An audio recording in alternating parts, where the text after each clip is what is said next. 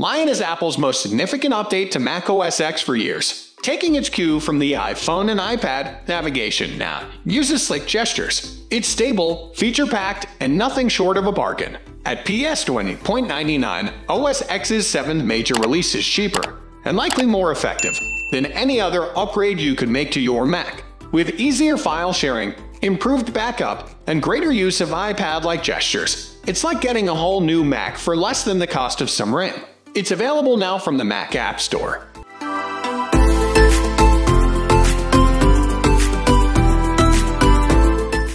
Look and feel FEEL-INE. Where Lion's looks are concerned, little has changed beyond a new pop-up effect for dialog boxes and a squaring off of their buttons. The way you use your Mac, though, is significantly different, and for some it will take a little getting used to. Scrolling now works in reverse, so to move down your page you push up on the trackpad or mouse. Likewise, to see anything to the left of your current view, you swipe right. Scroll bars, too, have largely disappeared, fading into view as you scroll and disappearing again as you stop. Saves you from yourself. Autosave is now a core feature.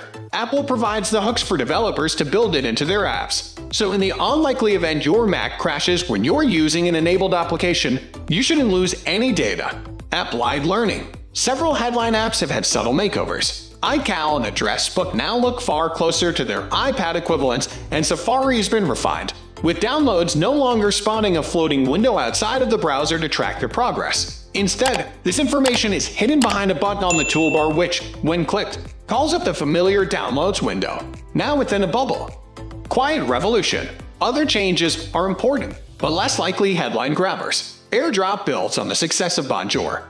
Apple's zero-config networking protocol, allowing Macs running Lion to see each other wirelessly, even if they're not connected through a router, and for the user of one to drop files on another. This will be a boon for ad hoc working groups meeting in coffee shops or libraries. FaceTime, the iPhone video conferencing tool, has earned itself a place on the dock. Previously, it was a 69-app download from the App Store. About this Mac has a new, more graphical layout, with direct links to disk utility, upgrade instructions, and the manual for your Mac on Apple.com, and a pane that checks whether your machine is eligible for service and repair. Overview. We've been using Lion for several months through its development cycle and been consistently impressed by its stability and the speed at which it runs on a decidedly middling MacBook.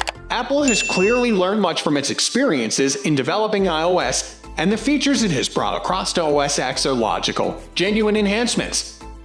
We are going to end this video right away. If you have any query or information to share, please leave a comment below. Thanks for watching.